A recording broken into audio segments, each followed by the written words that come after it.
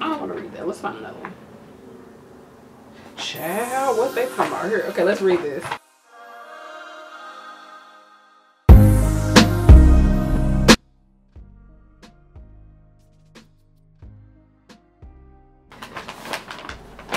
So Vernell from St. Anne, Missouri. So in September of 2018, licensee engaged in an unprofessional, non-therapeutic discussion with a patient in crises. Licensee made statements to the patient that they were contradictory to supportive. Oh, the comments were contradictory to supportive therapeutic nursing care. Licensee admitting to providing psychological therapy to the patient in crisis, utilizing visualization of the parent. What? Okay, wait. Utilizing visualization of the patient jumping off of a bridge or taking a handful of pills. Okay, where is this getting at? The patient interpreted the tactics as telling her to do things she did not want to do. Ooh, that's crazy. The patient, an additional witness, reported that licensee told the patient that a treatment procedure is never going to help you. They just want your money. So that was in September. On August of 2018, licensee received counseling for failing to complete rounding on a patient. Okay, why we going to that? Like, why we go from September, y'all talking about this, to August, y'all talking about she didn't complete. She received counseling about, okay, not completing rounding on a patient. Okay. Whew. And then in September of 2018, going back to September, licensee received counseling for her attendance. Okay. Licensee had 4 absences and 15 tardies within her first 2 months of employment. Okay. Licensee was terminated on September 28, 2018. On October of 2018, the board received a complaint against licensee's license and began its investigation. Oh my gosh. Okay. It's just scary to read because it's like somebody can just complain on your license. Like they can just say something. Ooh. Anyways, on February of 2019, the board investigator interviewed licensee regarding the complaint. On June 24, 2019, the licensee received licensee application to renew her nursing license. On her application, licensee answered no to the question, are you presently being investigated or is in, oh, okay. Woo! Let me reread this. Are you presently being investigated or is any disciplinary action pending against any professional license, certification, registration, or permit you hold? Licensee admitted to working on a lapsed license until June of 2019. Oh. So she wasn't, okay. So she answered no. Oh yeah, because usually we have to like renew our license like in April. So this person was starting to, so was it still pending? This happened in February. I guess it was still pending by June when she went ahead and answered no. Some of these explanations, they just give you the facts. They don't even really tell you like, so I guess all of these things was compounded against them to have them have issues with their license. But like the tardiness has nothing to do with you losing your license. But I guess they just want to keep putting information in there to like show your track record. I don't know, Vernell. Let me know. Oh no, her name is Chevron. They got the middle name too. Golly, I just realized that they got the full legal name of these people. Her actual name is Shervine Vernell, and then they got last name. I ain't about to put all that out there. And they got the license number. They don't play. I mean, I guess it is public record, but they do not play. Yeah, I don't know what this whole thing about. I wonder who put the investigation out for her license. Ooh-wee. How are you telling patients to picture yourself jumping off a bridge? Oh my God. Can we get social workers up in here? Can we get some psychotherapy? I'm saying nothing to do with me. Do you want the pill or do you want your medication? Or are you having any pain? Can I check your vital signs? You got any questions? Did you have a BM today? Like, that's the questions I want to ask. Can we do a whole, can I assess you real quick? Like, even are you having suicidal thoughts right now? Like, do you have a plan? Like, I can do that, but go, like, trying to woo, let's move on. Let's move on. That, I'm still on. I just passed the part where the top of the dang on marijuana methamphetamines. Let's see what else I got up in here. It remind me of this. Y'all ever listen to the dude that he be, I don't know, I don't even care for these videos, but my husband and my youngest daughter like to watch these where he be like, what's happening here? You make my stomach bubbling. What's happening here? Because I need to know. Like, some of this stuff is just like, dang, anything can make you lose your life. Anything. Okay, so let's read this. It's got to do with them dang on pills again. On December 11th, 2015, is a registered nurse. Oh, and let me tell y'all, the person who had the so this person was on probation from 2019 to 2021, and then the person who lost their license, the person who was took the Toradol, was on probation for a long time, from 2019, and they still on probation, November 2019 to November of 2023. They probably still practicing nursing because evidently no one checks your nursing license, I guess. Let's see. What was I reading? December 11, 2015, licensee removed 10 vials of narcotics, including fentanyl, morphine, and Dilaudid. There was not any written or oral physician's order for any of the narcotics pulled by licensee. That was count 1. Count 2. So this is, wait, that was in 2015. So the next one is in 2016. Were they the same job? Okay, April of 2016. Okay, so from April 23rd of 2016 to April 25th of 2016, licensee pulled Dilaudid 7 times without a physician's order. The physician stated that he did not give an oral or written order for Dilaudid. When questioned by administrators, licensee admitted to pulling the Dilaudid with the intention of ingesting the narcotic, but that she failed to do so and instead wasted the narcotic. So you want me to believe that? I'm supposed to believe that? So you gave me half the truth, thinking I was going to just take it. You gave me half the truth. I pulled it feeling like I was going to do it, but I didn't do it. I just went ahead and just threw it away. Okay. Okay, so because of that, your license is on probation from September 2019 until September 2024. That's a long time to go without a license. They make you sit and stew in that. That's a long time. Let's see. That was in Perryville, Missouri. Ariana. Let's see. Oh my God, this look horrible. Okay, let's listen to this. April 2018, licensee was assigned to be the one-on-one sitter for patient CC. Primary nurse BK. Okay, so the primary nurse was BK, and the licensee, which is the LPN in Florissant, Missouri, was supposed to be a one-on-one sitter. Okay. So the primary nurse BK placed patient CC in room 310 at approximately midnight. And patient CC remained there until 3:42 a.m. While patient CC was in room 310, the door was closed and locked. Licensee was required to check on patient CC with every 15 minutes while he was in seclusion. She was to offer him water and toileting and assess and document his physical and psychological status and comfort every 2 hours. She was to offer him food every 4 hours. Video evidence shows that during his seclusion in the room 310, patient CC had severe diarrhea.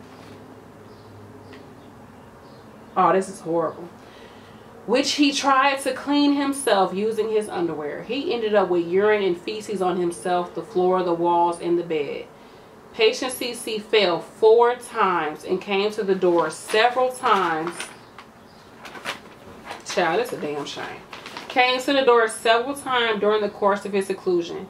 Licensee was not seen on video entering the room or attempting to assist the patient. Licensee documented patient safety rounds in the close observation room at 12:15, 12:30, 12:45, on and on until 3:45. Licensee indicated she heard patient CC fall once at 2:50 and discovered that he had stool smeared all over himself in the room.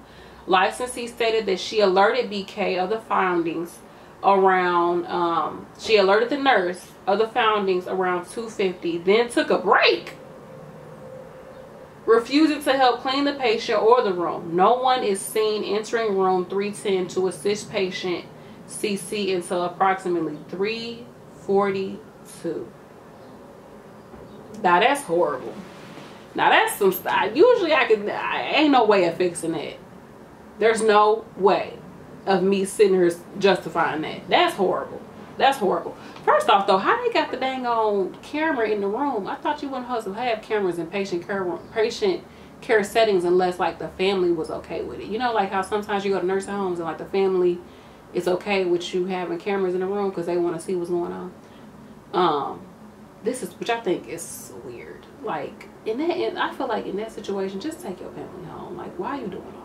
Like, why? I never understood that, but then again, I don't have a loved one in that situation. I haven't been on that side of healthcare. But to me, that's just like, just take your family home. Like, if you got to do all that, just have them be at home with you. Because to me, it's kind of just like condescending and like you're domineering. I don't like that energy, but anyhow, this is crazy. That was a licensed practical nurse in Florissant, Missouri, Yolanda. Wow. How did they have cameras in the room? I didn't know that they could do that. That's crazy. Then she gonna try to throw it on the nurse. Something, yeah, such and such failed. I'm about to go on lunch. But you're a licensed practical, like you're an LPN.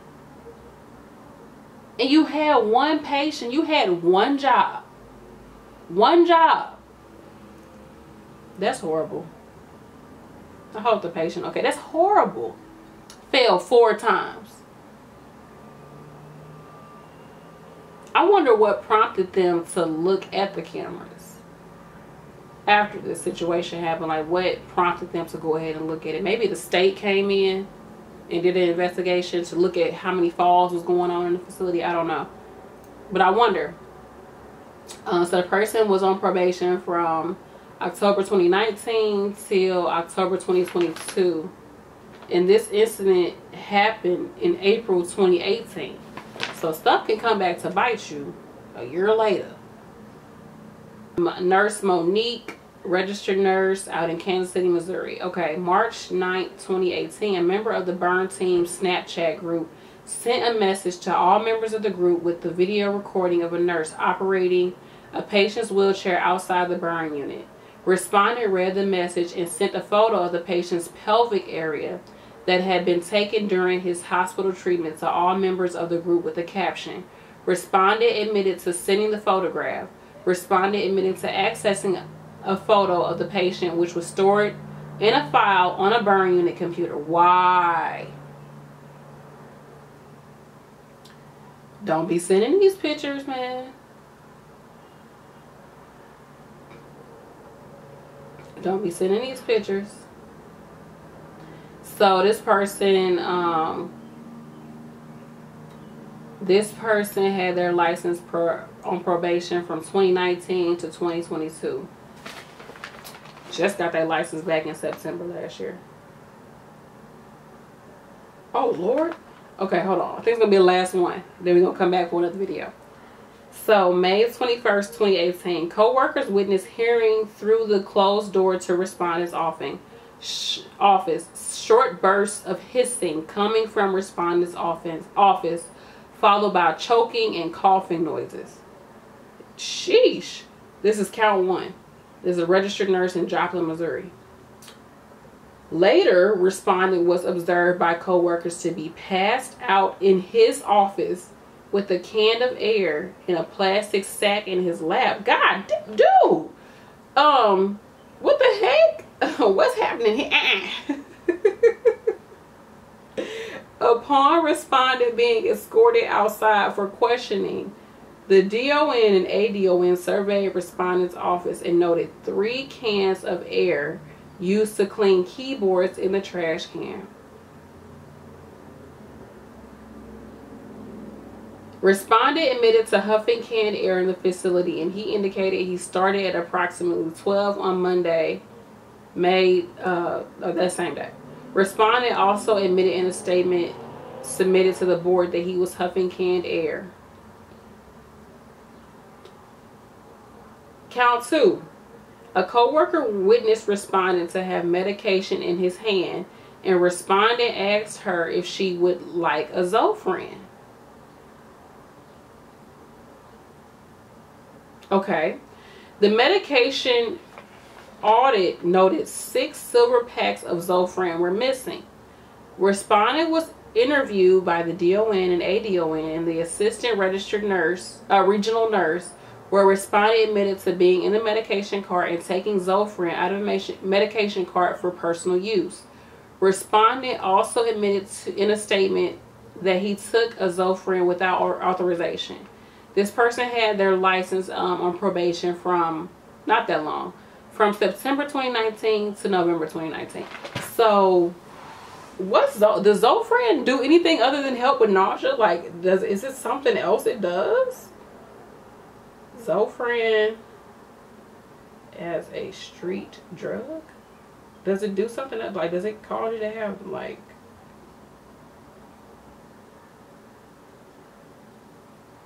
I don't see what. It's confusing.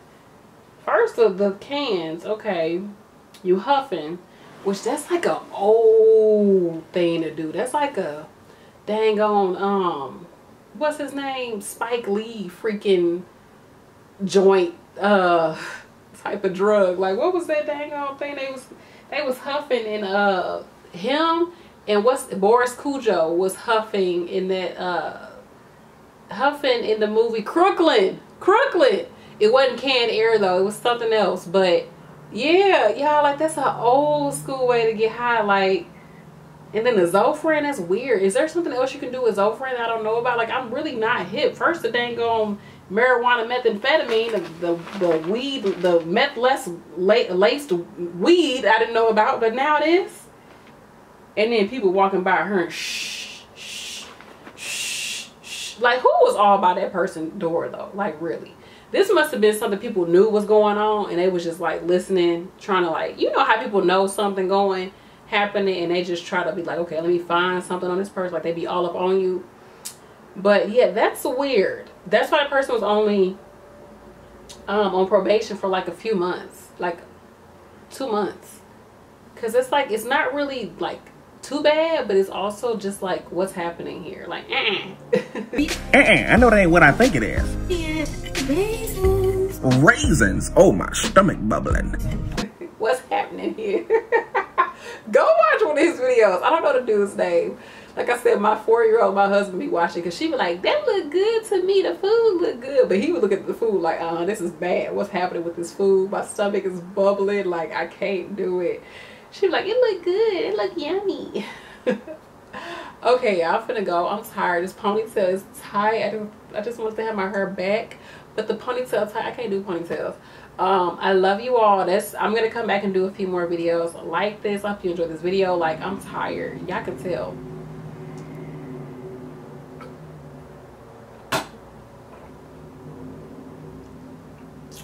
I have not sat down and done a video in a minute, so it's like I gotta get used to it in my sinuses. Anyways, I love you all. I appreciate everybody for watching. Go check out the other Naughty Nerds videos, and yeah.